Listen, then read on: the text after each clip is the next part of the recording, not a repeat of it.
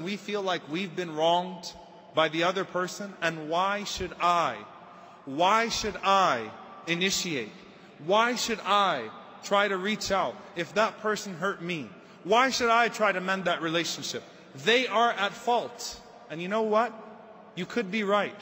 But do you want Allah to hold you to that same standard? When you meet Allah subhanahu wa ta'ala on the Day of Judgment, has Allah ever wronged you? Has Allah ever wronged you? But you have wronged yourself by disobeying Allah subhanahu wa ta'ala. So it is not that you only mend with people that want to mend, that you only reconcile with people that want to reconcile. It's that you remove that grudge from your heart and you say, you know what? I want Allah to not hold me to anything on the Day of Judgment. I will forgive you and I will reconcile even though I think you're wrong. And if I really have ihsan, I'm not even going to remind you about how many times you were wrong.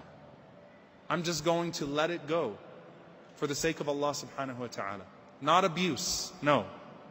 But the transgressions and the things that often pit us apart and often drive us apart. You have family members that don't talk to each other over money. You have people that break lifelong relationships, sometimes sacred, sanctified by Allah, the family bonds, because of a silly conversation. And you know what the key culprit usually is? You want to destroy your relationship really, really, really quick? Let this be the medium by which you carry on your relationships. You will ruin them all one by one. When you don't have serious conversations with people in person and you restrict them to emails and WhatsApp messages and take shots at people through Facebook, you know, it's like when it's funny when husbands and wives are getting into debates or when husbands and wives are not going well and the whole world knows it. Because you go online and you post about how husbands should be and how wives should be. And everyone knows you're talking about your husband and your wife. That's not the way to fix a relationship. An email is not the way to fix a relationship. A WhatsApp message or a text message is not the way to fix a relationship. Learn to talk to people. Carry your relationships like humans, without the robots in between, without the technology in between. When we talk to each other without these, there's rahmah, there's mercy. There's the natural human component.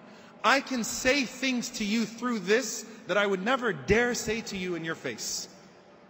Yet somehow I keep doing it over and over and over again. And I keep assaulting people with this little thing. And yes, it's an iPhone. If you have an Android, it's just satanic. Your words are so much worse when it's not an iPhone. I hope I get paid for that one. I need to stop resorting to this, and I need to resort to this. And let people actually humanize one another and give people the benefit of a doubt. When you hold grudges, you will only stop yourself from progressing.